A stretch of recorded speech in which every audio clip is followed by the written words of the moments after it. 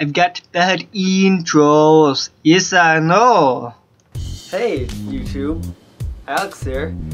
And before I start off, I just thought I want to let you know that right before this I deleted over an hour of footage. Of course, it probably doesn't matter to you much considering you're already watching and you didn't have to go through any of the effort, so good for you. I'm proud that you're here. Anyway, today's topic is girls that lead on guys. Now, I'm not sure how much people here have experience with this. I'm assuming you have at least some, considering you're watching this.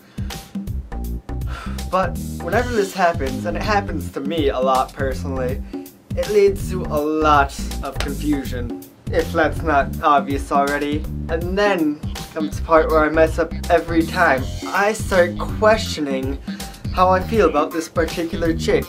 And usually, my emotions change because I'm hopeless and I'm a sucker for anything romantic. And of course this can all lead to some awkward situations where you end up bottling it in because you don't want to get hurt. Yeah, it's a magical pain dance. Breathe in your emotional problems. Breathe in more. Put your hat cap of pain on. Anyway, on to the part where Alex dresses up like a woman and shows you what I have a problem with and what I think happens. I totally heard you and Justine broke up and I'm really sorry. You know, it's hard to get out of a breakup like that, especially when I think I didn't even deserve it. I don't think I deserved to be broken up with for what I did. Is there anything I can do about it to help you out? You know, maybe you could come over and help me out and talk about it with me. My parents are going to be gone and there are going to be a bunch of booze there. Like, oh my god, Becky, look at Melissa over there totally flirting. Probably trying to get laid. Oh my god, you're so right, Terrence. Totally trying to get laid. Gosh, I swear, that girl is SAS. SAS? Becky, how many times do I have to tell you? SAS? Such a slut. God, you're an idiot. Oh my god, Terrence. Totally just mad because your parents named you Terrence.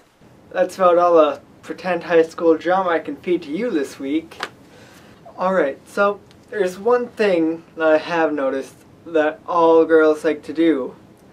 And that's use this high-pitched, girly greeting voice. Oh my god, it's been so long since I saw you last. I miss you so much. You know what? Come here, give me a hug. Like, I underdid it a ton there. I can't even do it. That's how bad it is. Like, I don't even know how you can get that excited. I could maybe get that excited if I had just resurrected my parents who've been dead for 30 years. You know why you do that as a chick? Comment down below. I want answers. Alright, but back to the actual point of the video. How to deal with a lead-on girl. Step 1. First, you just gotta be blunt. Just as blunt as you can be. Like, hey, do you like me? Or just ask her out. And whatever goes, then if it all goes well, then you're good. If not, then maybe you were wrong. Maybe she's a lead-on girl. Alright, number 2, it's a lot less gutsy. So, the cowards out there, just ask your friend. It really isn't that big of a deal. Step number 3, and this is a man's way. This is the hardest way you can do it. You just gotta sit there and bottle up your emotions. Yeah!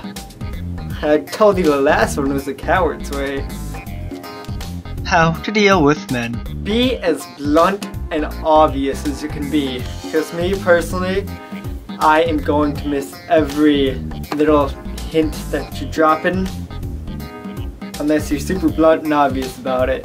So you can go around for months giving you little drops of cutesy humor, trying to get me to like you. And odds are I'm going to be completely oblivious. And then you're just gonna miss your chance. Alright, I really hope you appreciate the video and everything that went into it. A lot of costumes, a lot of fun. And I'll see you later. I'm a pretty girl, right, Yoda? I'm pretty. Yoda, tell me I'm pretty. Tell me I'm pretty. Pretty, right? Right? Am I pretty yet? Tell me I'm pretty.